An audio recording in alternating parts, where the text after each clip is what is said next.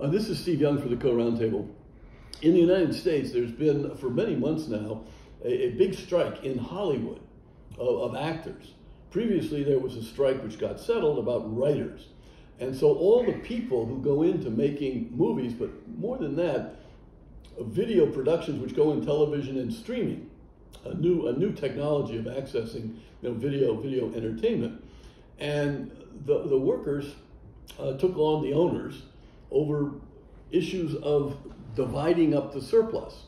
And to my mind, it was, to some ways, a classic Karl Marx competition between the capitalists and the proletariat as to who gets the surplus that's made by the product of the company. How is it divided between the owners and the people who actually make the product?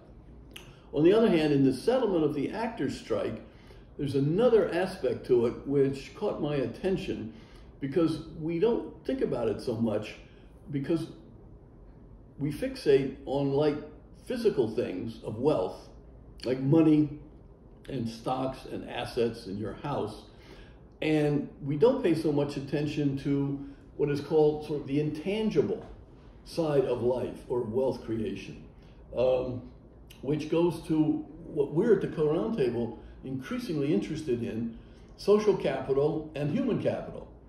The idea being that if you have ethical principles for government, ethical principles for business, your ethical principles are intangibles. They're part of culture.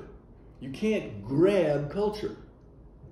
Where does culture exist? It exists in people's minds, in their hearts, in their behaviors. So if you have human capital, where do you record it? How do you pay for it? Well, on one hand, with human capital, you pay for skills, you pay for education. If I have a college degree, I can theoretically charge more money than my friend who only has a high school degree. But on the other hand, in America today, if I have a liberal arts degree in history and art, I might not make as much as my friend, high school graduate, who's got a certificate to become a plumber, because he might be able to make $80,000 a year, and I might not be able to get a job.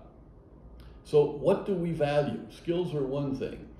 In the settlement of the strike of the actors, they go to some intangible things, which is like your face, your persona, who you are, which from here on out cannot be created by artificial intelligence, AI programs, and then using your reputation, your brand, because you have fans, you have followers.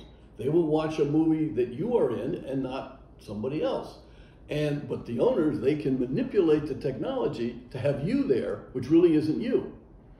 So how do we think about the value of you? And what do you get to charge?